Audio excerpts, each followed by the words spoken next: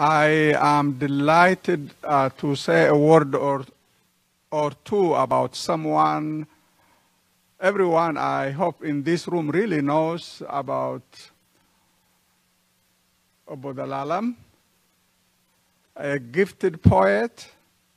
To me, he is really a gift to us, those of us who read what he writes, listens to the CDs he prepares. He is really a special gift to us, a special gift to our culture and to our people. And Obbo Zelealem, thank you, thank you.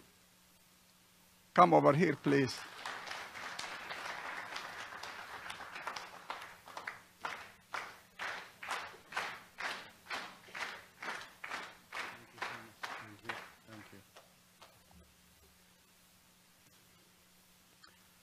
I would like to thank Professor Mohammed and Steve for the moral boost.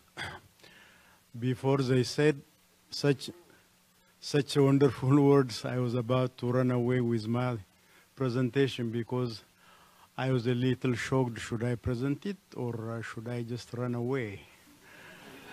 Now I'm a little confident. I can just proceed.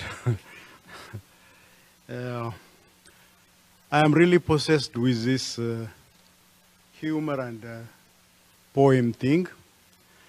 You might wonder, why humor now? Because we are in such a bad shape. We are suffering, we are being imprisoned, tortured, and then expelled from our own country. Why humor now? While there are other very serious matters to discuss. As far as I am concerned, humor is one of the most serious subjects in the world. I don't even dare to talk about humor, let's say, within the given time limit to me, around 10 minutes. Humor can be seen from anthropological point of view, from literary point of view, from sociological point of view, and from other different subjects. So discussing about, even introducing about humor within 10 minutes is something like running from here to Olney, swimming in a glue within 5 minutes, which is around 10 or something kilometer, I think, and that is very difficult. So I will just try to give you some highlights of humor, and then try to proceed to give examples of what kind of humor we Oromos have. I will start with a poem by Volodymyr Barabash, poet of optimism, they call him. He is a Russian by birth, but a Canadian by nationality. Beware of man who cannot laugh with others at his own mistakes. No one is perfect on this earth. Each one of us some blunders make. If one cannot laugh at yourself or take yourself too serious, the folks will shun your company and label you as curious. The world would be in a better shape if we laughed more and grumbled less. Dictators build their strength upon the people who are humorless. Most anyone can wear a frown. To have good humor is an art. There is no better medicine than laughter coming from the heart. A smiling face we greet with joy, and the laughter is completed smile. With gloom we hate to take one step. With mirth we gladly walk a mile. The world will always cherish those who to the merriment incline. The gods above shall wink and smirk, for humor too can be divine. That is the word of the author I just mentioned. But what is humor? Defining humor in a simple terms is quite difficult. Chesterton 1964 statement that reads, humor not only refuses to be defined, but it's in a sense boasts of being indefinable. And with that, I just go away with other things and then pass to humor theories, because I don't think I've got that much time. There are a lot of humor theories, but the most talked about are three. The superiority theory, which actually started, as they say, by Plato. It is explained that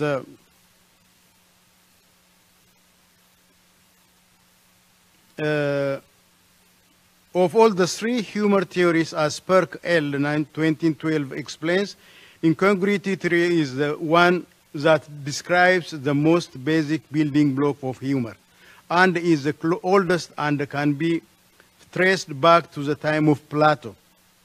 John Morrell, 2016, describes Plato as the kickstarter of this theory, the superiority theory, I mean, as the most influential critic of laughter, who treated it as an emotion that overrides rational self-control and hence advised that in the ideal state, comedy should be tightly controlled. This really gives for dictators what actually they need. Based on this theory, we see that dictators they don't tolerate laughter. They make actually laws against it. During Hitler time, I think nobody is allowed to call his dog Adolf. That is punishable by death.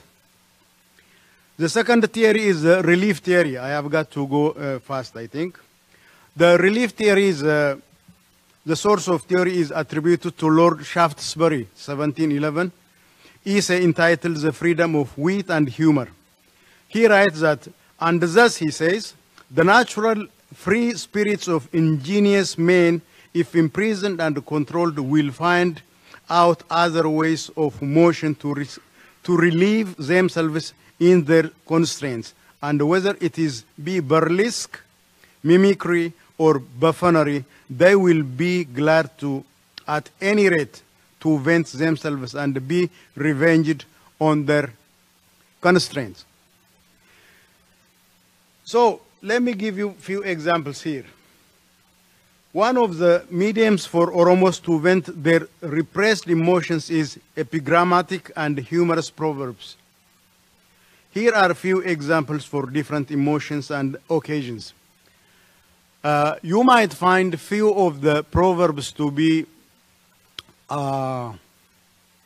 sexist or ageism and sexism you find in it. I'm not trying to promote these things.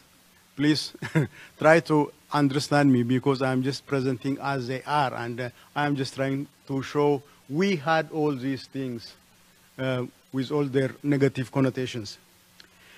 For instance, when financial contribution is continuously imposed and becomes unbearable for the people, they say, "Kaleessanan anaqabani, harda huba qonqona murani, ano qunxuraan dhume jetten talli." If I try to translate this into English, it means, yesterday they circumcised me, 2 days they cut my ovula, geez, I am being whipped out bit by bit, said the girl. When dictation and repression becomes the norm, for instance, bakka na dhukkubu anumatu beeka, bakka gooftaan koo jedhe na koobaa jette garbittiin. It means, alas, I know where my ailment is, but keep me where my master says, in English, or something equivalent. When tribulation and misfortune piles up, barat addeen nama nyaatte fociin hangar facana malalti, they say, which means the year the porcupine devoured a person, the skunk disdainfully looks at one.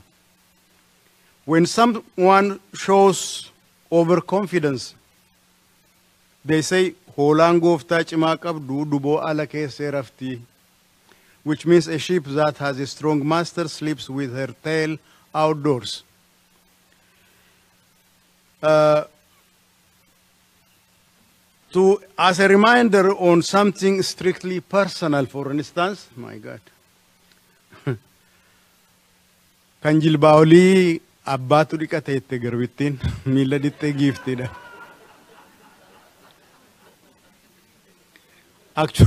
Actually, it means the one above the knee, the owner washes, said the slave after washing her mistress's leg. The incongruity theory is, to just make it short, it is a mismatch. It's some kind of unexpected thing. When it happens, it really stimulates laughter. That is what incongruity means. I'll try to give you what kind of incongruity. It is some kind of absurd thing when it happens. We have got, as a child, we just used to play something. For instance, around the fire hearth, one child acts as if he's going out hunting, and then the other child says, no, I don't go. He becomes a coward. So they have got something like this. Abba boka gaditti mana ke borota I guaya ke hufe ka yanille ajjese ngale kanin ajjesetti yu kurkura gumbi jala dhagaada ku jalatti gemme abidda jalatti gamatti nama taa'u biratti siree xeebaa biratti boojjitoo masas godheen adda isaa basa godhe.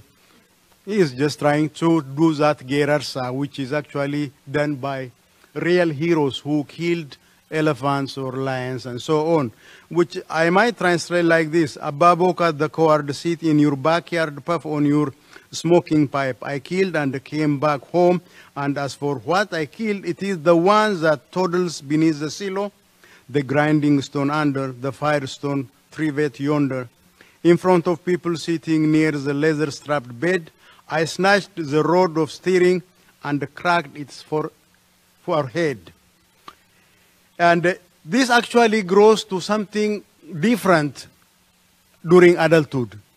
It becomes some kind of a base for disdainfully looking down on somebody who is a coward, who does not want to go out and then kill. I don't have time. Let me just give you another, no proverb again, there are a lot of proverbs. Let me,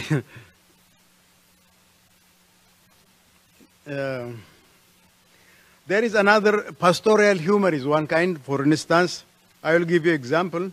These are in the countryside. Two boys are playing.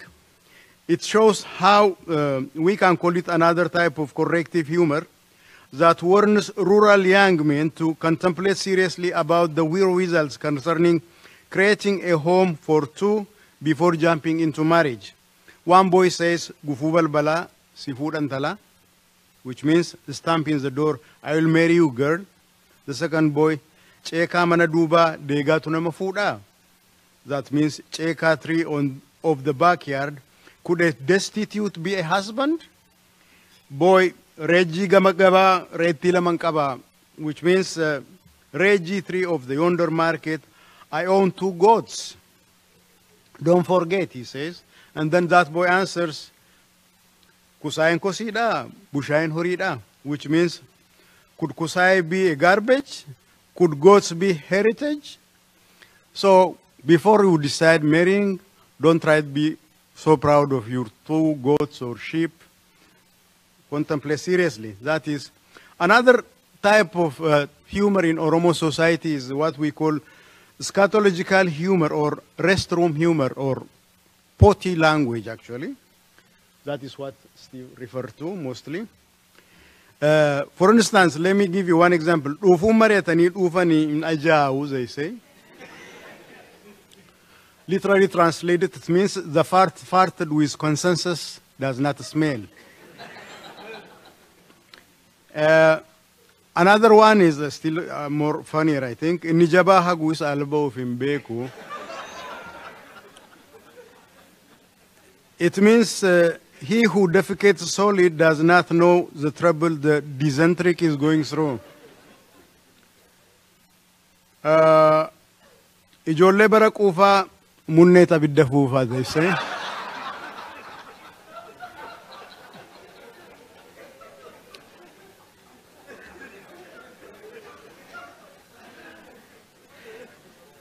If I translate it correctly, I don't know, but it says, children of the years of satiety, their anus blows fire, that means. Sorry? Children of the years of satiety, their anus blows fire, it says.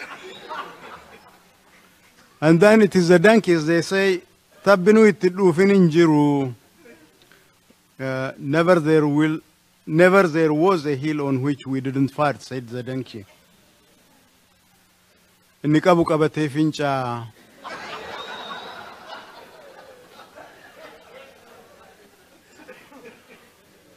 It means he who has urinates holding.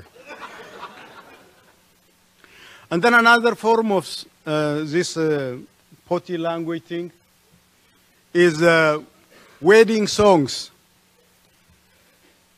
I'll just try to rush, but wanto obbo nyaatu qamadiif xaafii shan qulleessanii shan bulleessanii abbeeyaa gurbaa wantatti nyaattu daagujjaaf daaphoo hin bulleessanii hin qulleessanii kanuu daaphoodha kunuu kaakkoodha yaalma killisii kana dillisii caakkaa dhiphisii. Sing the girls, which actually means what my brother eats is taffy and wheat 5 times refined, 5 times grind, and what our poor groom eats, what he dines on, millet and sorghum, not grind usually, unrefined totally, of all grains with sorghum, bloat your belly and get heavy bottom, son of a half caste, ram in all and get tense, and make the forest tense or dense. Yoo sareen gamanaa dutte, yoo sareen gamasii dutte, soddichoo silaa dabeessa, gadi kaatee, cufaa jabeessa, ol kaatee, haadhatto deessa. Albaatiin cichaa balleessa, fincaaniin daaraa basseessa, haa cabu dhiira shan keessa, ariyaasii balleessa, kungurra dhiiraa balleessa. So these are all psychological or restroom, some kind of roast humor the girls sing during wedding times. And we have got a lot of these things, but I don't know. The other thing is, just 1 minute, please. May I borrow from next year?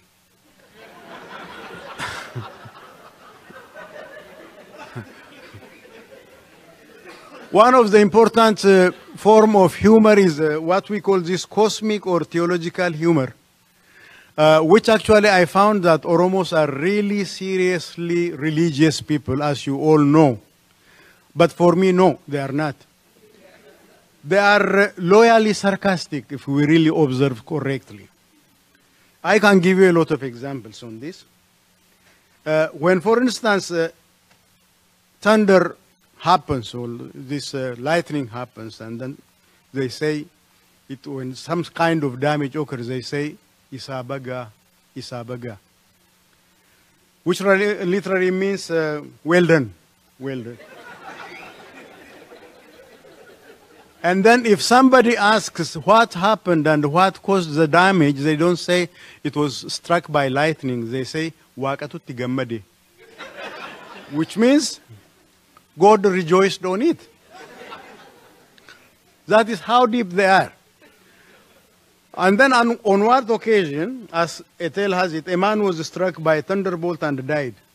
On a stormy day, a few weeks after his funeral, a relative from a distant locality comes and then pays his respect and then sheds few tears and then asks, what caused the death? It was a rainy day. Then the man, the relative who lost the guy, he said, we don't talk about his days on a rainy day, do we? Yes. Because he's still suspecting that somebody is a vase dropping and then he might hit.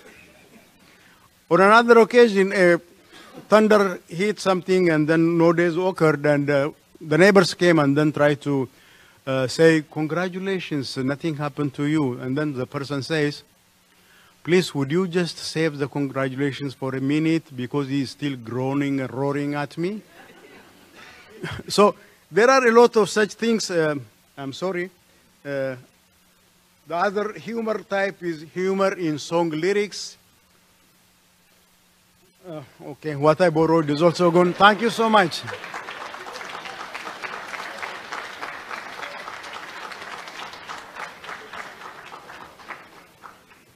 Earlier, when I introduced Obbo Zelealem, I forgot to mention something exceptionally important. He is incredibly humorous.